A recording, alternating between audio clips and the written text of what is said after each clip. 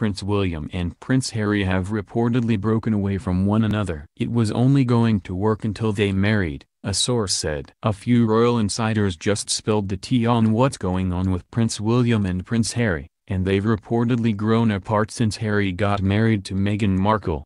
The idea of the four of them working together didn't work that well, even though people in the palace wanted it to. Last month, the news broke that Prince Harry and Prince William were officially separating their houses and offices before Harry becomes a dad, and most people took that as another chapter in the royal feud that's been dominating headlines for months. A royal insider just told People that palace officials hoped the two brothers could work together for a long time, but after they both got married, it didn't work as well. It was only going to work until they married, and it went on a while longer than perhaps was originally thought, the source said. Meghan and Harry moved into their new house last week, and it's a full 25 miles from Kate and Will, which was another reason people thought there was a feud happening between the four of them.